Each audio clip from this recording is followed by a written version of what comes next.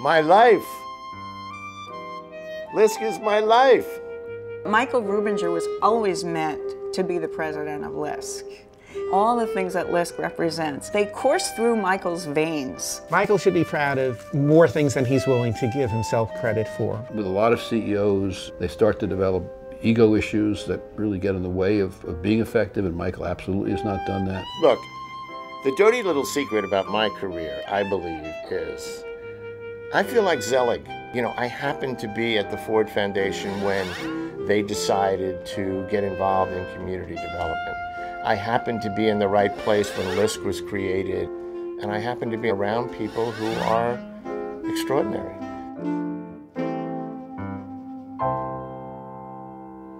I got a call in my office one day from Mike Svirdov, who had been my boss and mentor at Ford, and he asked me if I wanted to work on LISC. To work on something as exciting as the LISC idea was just too much to turn down. Don't forget, this was, what, 1979, 1980? The banks had redlined a lot of these neighborhoods. They were bombed out, they were disinvested, they were full of crime. We chose to work through community-based organizations because it was important to have the local residents involved. And in many cases, the community-based organizations were the only ones who would work in those neighborhoods. We were not allowed to make grants. It was only loans. And that was a radical notion, that you could make loans to these community groups and somehow make those things succeed and the loans pay off. And they did. In the early days of LISC, we were all based here in New York, and I was assigned to Boston. Well, Via Victoria for me, as you might imagine, was it was special because it was the first loan I had ever done in my career. The Boston Redevelopment Authority had their own plans for this parcel that we know as Villa Victoria, but at the time was known as Parcel 19. Parcel 19 was the home of a primarily Puerto Rican community.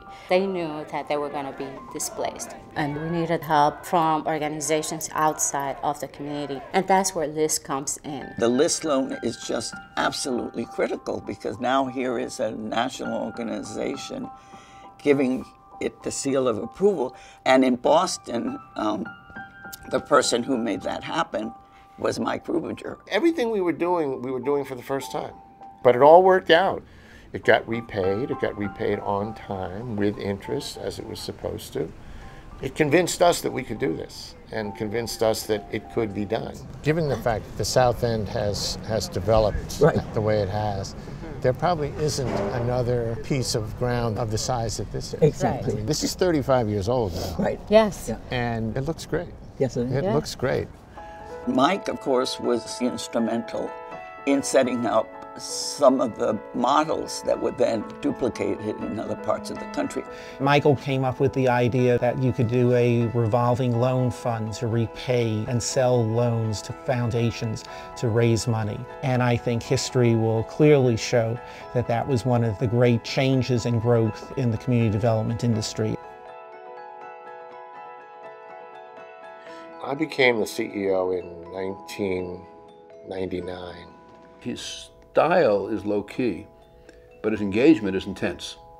And that's a very good combination. He has a real enthusiasm for this activity, for what he's doing.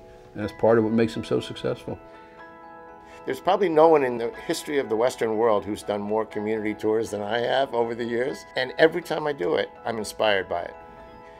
Why do I get that tingling feeling when I go into the communities we work in? Yeah, that tingling feeling got us off schedule last week.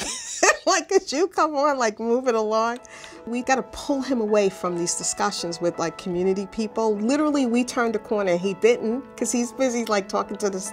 So he's engaged. It's amazing to find somebody in a leadership position like he's occupied for such a long time who also really has a strong connection to the programmatic work. Part of it's the impact of what we do and the people who are affected by that in the community. But for me, it's also the people who do those projects, the community groups themselves. The leadership of those organizations is so extraordinary to me. I've always felt that they did something that I couldn't do. It's clear to me that he was listening to the field as he began to incorporate a broader platform. The Building Sustainable Communities strategy is the most important departure that we've had here since the beginning. As important as the physical revitalization is, we also needed to deal with the other issues. We needed to deal with jobs, and we needed to deal with income, and with education, and with healthcare, with the quality of life issues. This concept of breaking down silos has absolutely influenced our work here at the City Foundation. I would even go so far as to say federal and state policies have changed because of our approach of doing comprehensive community development, and he's way too humble in that area too.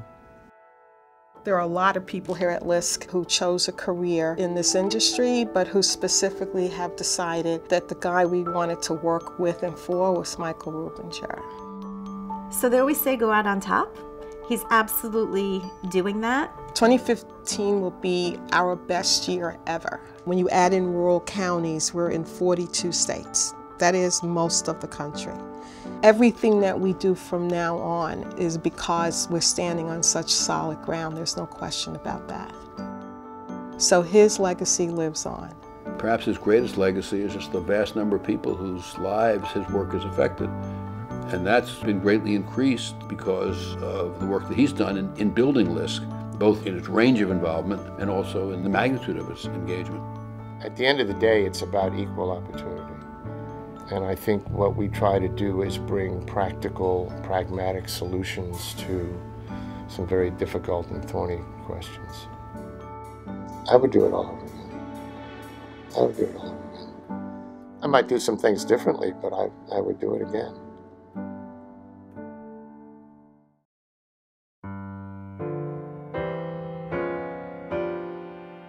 But I guess the first thing I would say to Michael is change your mind. I know you're saying you're retiring, but come on, give us a break. We know you're not retiring. You're not capable of it. Thank you so much for the work that you've done over so many years on behalf of organizations like GIBA and the community of Villa Victoria. One of the things I want to thank you for is your commitment to seeing communities as a whole. Michael, you gave me a piece of advice many years ago, which is to never assume that the funder knows more than the grantee. It actually has made me, I think, a better foundation leader, so thank you for that. Michael, I hope you're able to recognize just how good a job you've done with LISC, and I thank you on many, many levels. My wish for you is that the next chapter of your life is as personally rewarding for you as I believe this last chapter has been.